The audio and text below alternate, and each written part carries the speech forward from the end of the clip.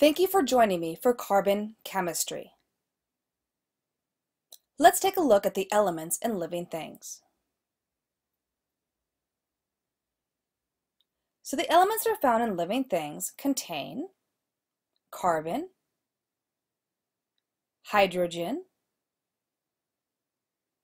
nitrogen, oxygen, phosphorus, and sulfur.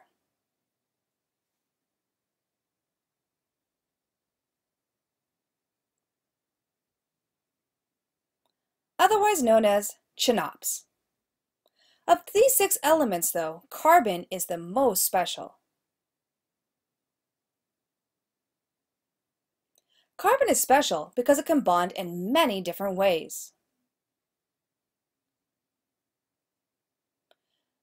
Carbon has 4 valence electrons, and this allows it to form 4 bonds. These 4 bonds can be single bonds, double bonds, and triple bonds.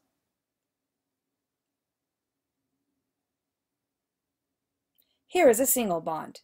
It is formed when one pair of electrons is shared.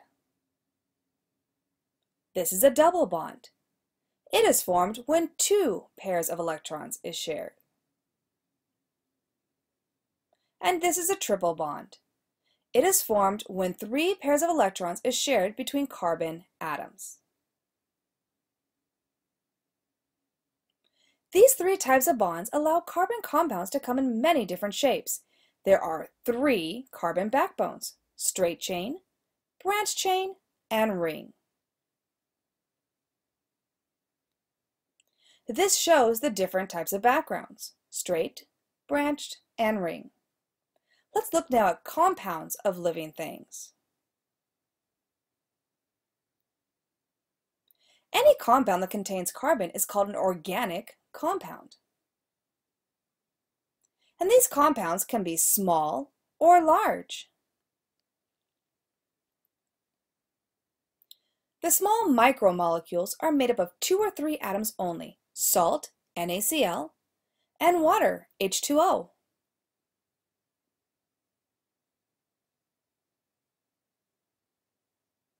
Large macromolecules are made up of many atoms.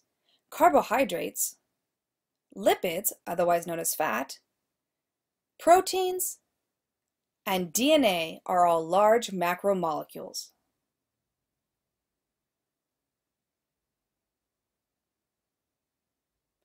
Here we have some carbohydrates.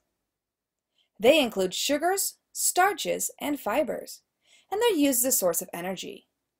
They contain the elements carbon, hydrogen, and oxygen.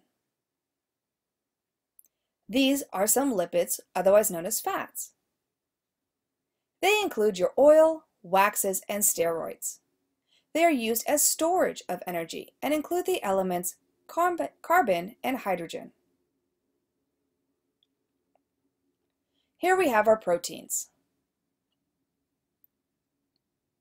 They include our amino acids, and they are used to build and repair body structures and regulate processes. They contain carbon, hydrogen, nitrogen, oxygen, and sulfur. Last, we have our DNA. But don't let the name fool you. DNA is made up of thousands of atoms, and it's used as the blueprint of the cell. It contains carbon, hydrogen, nitrogen, oxygen, phosphorus, and sulfur. Thank you for watching about carbon chemistry. Make sure you subscribe, and don't forget to visit me at adventuresinISTEM.com.